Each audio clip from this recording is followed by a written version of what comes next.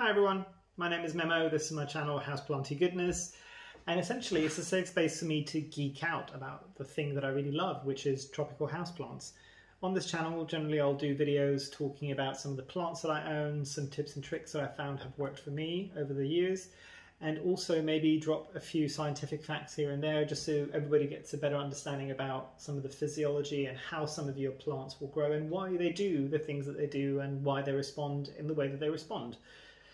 But it really does help me a lot as a new YouTube content creator. If you do like this video and you want to see more videos like this, please drop a comment, drop a like down below, drop a comment as well if you want down below, but do drop a like down below if you like it. It just gives me an indication that you're liking these types of videos so I could create more videos like this. If you're really into your houseplants and you want to see more videos like this on a regular basis, do consider subscribing because I'll try to bring out a video each week, about 2 to 3 times a week. So if you want to see more content like that, do consider subscribing. So without further ado, let's go on to today's topic. So what I want to talk about today is smaller houseplants that don't grow too big for people that have limited space, the people that are in smaller apartments that don't have a lot of space to grow those beautiful big monsteras or philodendrons or anthuriums, these big aroids with these huge leaves.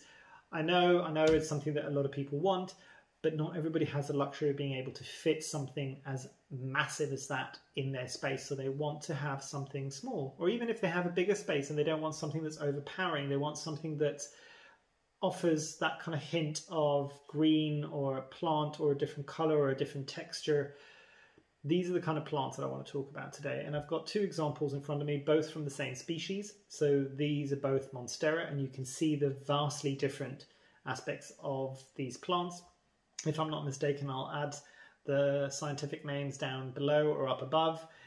This is the Peperomia obtusifolia variegata. And I think this is the baby, it's also called the baby rubber plant. I'm not entirely sure. If it is, I'll put a comment up there as well. And this is the Peperomia caparata or the Peperomia ripple, and I'm not entirely remember now off the top of my head which variant this is, but there's different versions or different varieties of the caparata which can have all these different colors. This is a slightly more silvery green color with undertones of like amber. I've got another one that's like a fire engine red color.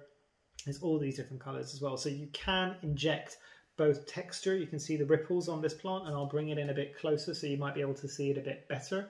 You can see some of that texture and some of that coloration on the plant.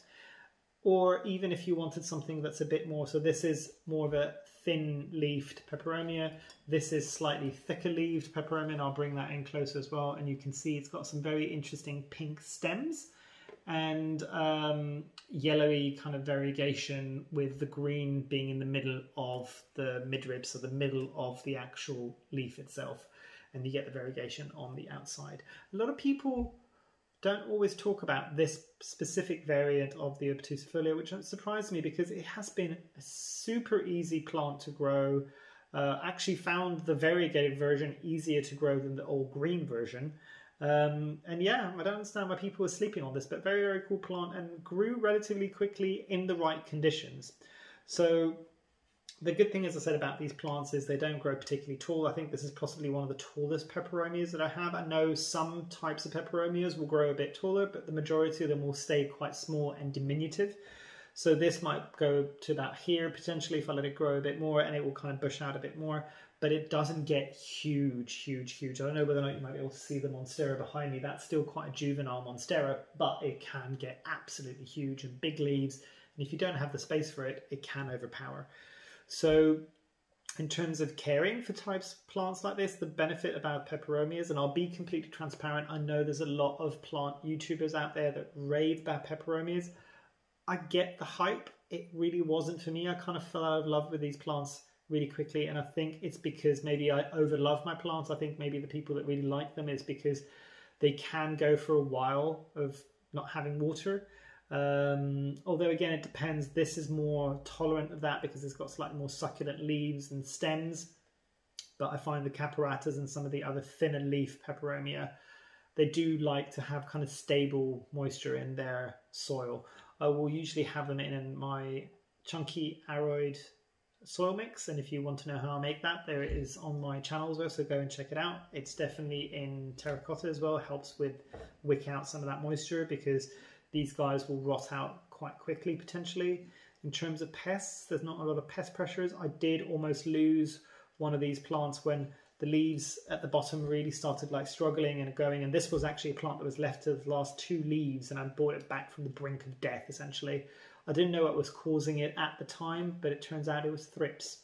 So they can be sensitive to thrips. I think they can also be sensitive to spider mites, although I've not had a spider mite infestation with this, and scale and mealybugs as well because of those stems and that succulency as well. And the problem with mealybugs and scale, if they get between the nooks and crannies, it can be a bit of a pain to get it out. But great plants nonetheless. As I said, don't take the fact that I've fallen out of love with them as an indication that they're not great houseplants. They are, and for the right individual who just wants an easy, low maintenance plant that isn't going to grow particularly large, these are definitely ones to consider. The reason why I've got some of these still left over is because they're not particularly fussy plants. I've got enough fussy plants with some of my philodendrons and some of my anthuriums.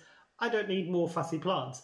These just keep on trucking on essentially. So really nice, simple plants. If you're thinking about getting a gift for somebody who's got small space and they don't know an awful lot about houseplants, these are relatively good, safe bets to give them because it won't overpower their space and it can give them something to care for essentially, but also is okay if it's slightly forgotten at times. But yeah, that's a bit more about the small types of plants. There are other small types of plants that you can have that don't grow particularly large in the space. If you want to know which other ones, I can maybe do another few videos. I can do like a bit of a series on that if you wanted to know more. So drop me a comment down below and let me know if you've got similar plants to this and what's your experiences with them. Drop it down below. Let's have that conversation. And yeah, I think that's everything I want to say for today for these plants. Hopefully you've enjoyed. Hopefully I shall see you here soon. And yeah, have a great rest of your day, and thanks. Bye.